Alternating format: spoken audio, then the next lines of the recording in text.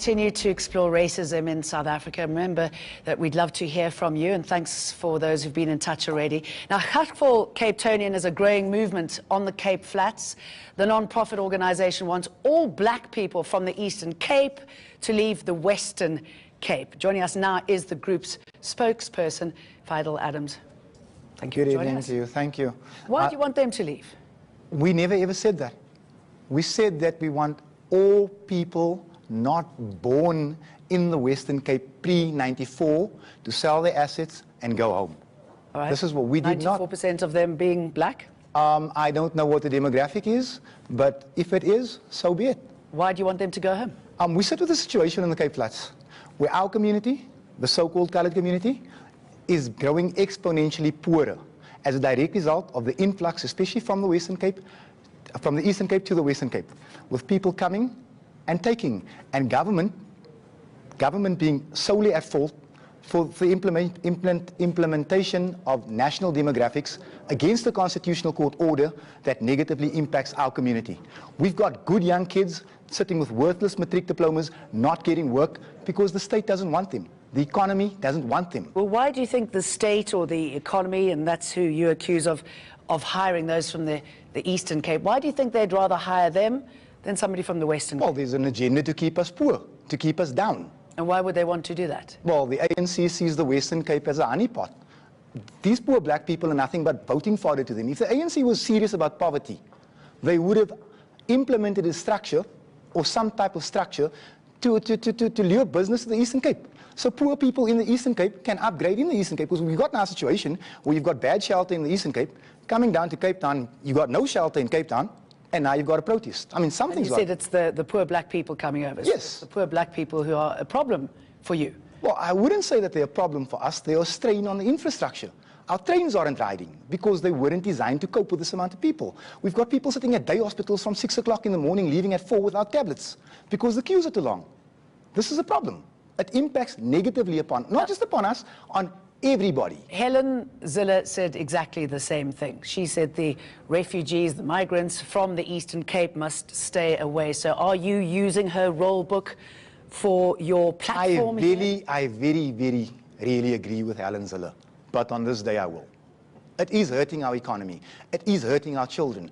I mean, look, we sit with a situation where, again, you walk into a shop, right, 18 tills, 18 black people in Mitchell's Plain. I was at a protest at the Department of Labour, 8 client services advisors, 8 black people. They are saying to our kids that you're not fit to work here. Last time I read the Freedom Charter, it said that South Africa belongs to all that live in it, except if you live in the Western Cape and you happen to be brown. And yeah, okay, what about if there were white people in the queue, if there were Indians in the queue? My attitude would be the same. We've got demographics. This is what government insists on in all provinces. Employ it. Employ your own rule book. They're throwing it out the window because it applies to us. What about secession? I believe that's something that that's something that we're gunning for. Pretty excited We want an independent Western Cape. But is it going to work for you? We want an independent Western Cape. We feel that it can work. We feel that, look, we've been made to feel apart from the rest of this country anyway. So we might as well pack up, close our borders, and have our own country. And we can show South Africa how the democracy project is supposed to work, where everybody fits on a common voters roll, and everybody, white, black, brown, and Indian, will benefit from the good of this country. And who are those white, black, brown, Indian people who will be in your hood? I mean, are they only successful people? No. What does it look like? Everybody born in this province pre-94.